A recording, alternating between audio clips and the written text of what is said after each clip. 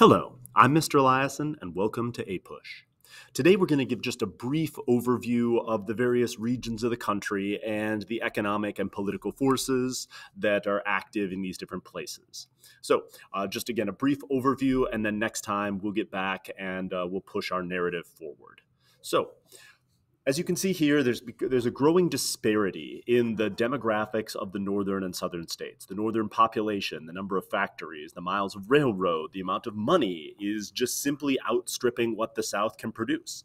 Although cash crops used to be the main way to generate money in the United States, at this point, industrialization is really taking over, and we're starting to see the absolute power of industrialization and how agrarian production, as lucrative as it is, simply can't keep pace. So let's talk about how this affected the various areas here. So in the North, of course, we're continuing to see the growth of cities. We're seeing the growth of the middle class and the upper class.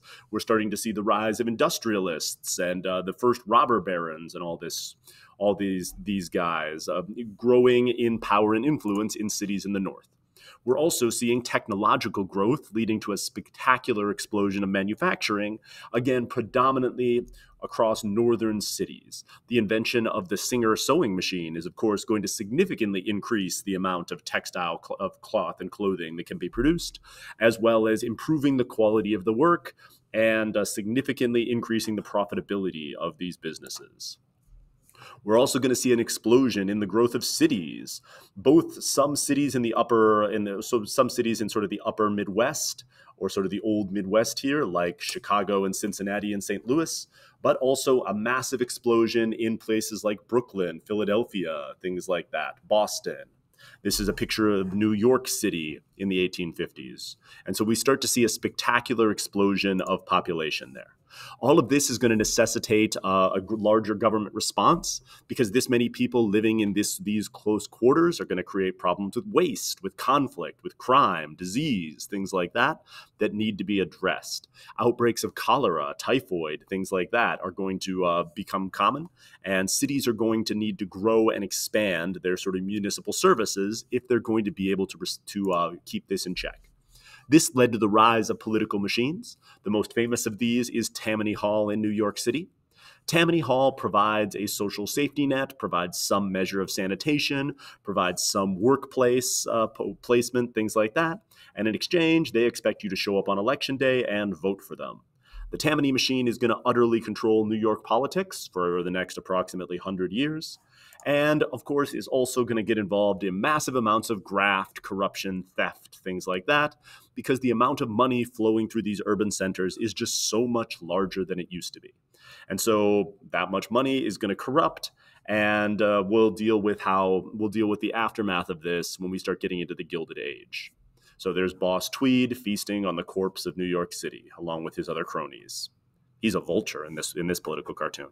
And in this one, of course, he's got a head, but it's really a bag of money. We also see a spectacular growth in Irish immigration to the United States during this time period. We see a spike because of the Irish potato famine, leading to a massive surplus of cheap labor, which of course is going to massively boost industrialization, but also lead to abuses of Irish people who were generally, again, poor and didn't have much ability to advocate for themselves or for better working conditions.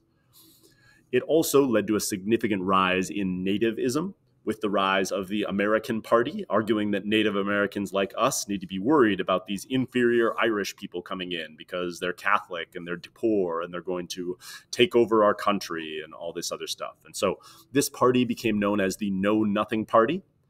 We see some race riots in places like Philadelphia, New York City, places like that, as nativist gangs start attacking Irish immigrants. And we see some very well-reasoned arguments in Know Nothing newspapers. I clearly can't see any fallacies with any of this. Basically, just take it at face value. Clearly, all of it true. Lincoln, of course, sees the massive hypocrisy here, and the rise of the Know Nothing Party is going to be a significant problem for the Whigs because they are generally the party of urban workers, and so they're alienating all of these immigrants who are going to become a significant portion of voters in the North, and they're going to push immigrants into the Democratic Party, which is far more ironically tolerant of them. We also see a spectacular growth in railroad and the amount of mileage of railroads. You can see here in the red, specifically into the western areas of the North. And so we see a huge railroad building boom led by people like Cornelius Vanderbilt, who is controlling several different railroads by buying out his competitors and building a massive railroad trust. We'll talk more about trusts in our next unit in the Gilded Age, but for now, just know Cornelius Vanderbilt is growing spectacularly wealthy because of the railroad monopoly that he is creating. Take a moment and pause and read the construction of the railroad and the components of this, and then we'll move on. And then you've got the West. The West is, at this point, the frontier of America, is this sort of untamed virgin lands, quote unquote, that people, if they're heading west on the Oregon or other trails, can go out west and start over. There's still a significant amount of land if you're willing to kick the Native Americans off of it. And so this is the place where this is the wild frontier of the United States. We also see a massive surge in immigration here, specifically from Asia. Unrest in China, a combination of the Opium Wars and the Taiping Rebellion, leads to a surge in Chinese immigration, who are employed as farm workers, laborers, miners, things like that, and generally face large amounts of discrimination because, their non-whiteness. So the West Coast is a relatively diverse place. And of course, as the population grows, we see a massive surge in conflict with Native Americans, which happens for all the reasons that we talked about previously. In the Whitman Massacre, a group of Native Americans attacked a missionary family, accusing them of spreading disease amongst the Native Americans, which, maybe.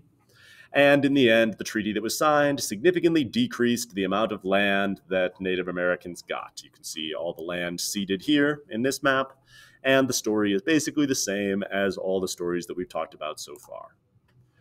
In the South, things are also staying mostly the same.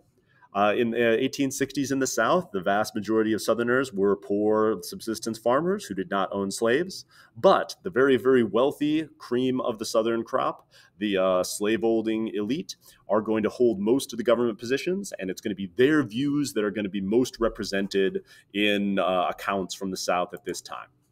Because of this, there is some industrialization in the South, especially some growth of textile mills and some railroads. But the South is mostly going to double down on plantation agriculture and slavery.